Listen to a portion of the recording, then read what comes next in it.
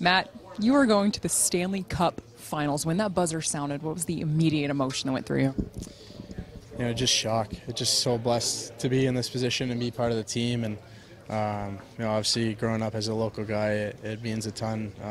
Going to the Stanley Cup Finals with the Boston Bruins, but we're not done yet. We have 4 more wins to go, and we need a good effort no matter who we play, and whatever it takes, we need to get the job done. You guys seem to get better every single series. First win in 7, then you went in 6. Now you guys sweep Carolina. What does that say about this team right now?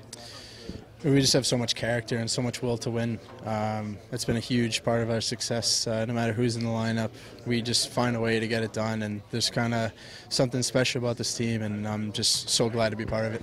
You quarterback the power play. Just the power play was definitely on tonight. What was kind of the X factor that really made it work?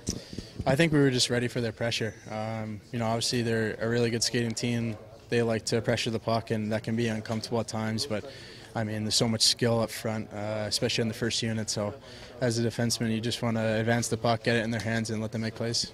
Back home, you know that your dad is watching. Have you gotten any text messages from him yet? Have you had a chance to read them? I haven't had a chance yet. We obviously kind of want to get out of here and celebrate back home, but we're going to be watching the rest of the games in the other series, see who we're playing, and be ready to go. But the job's not done yet. Speaking of that, with you guys sweeping Carolina, you guys have a little bit of time for a breather. How important was that heading into the finals?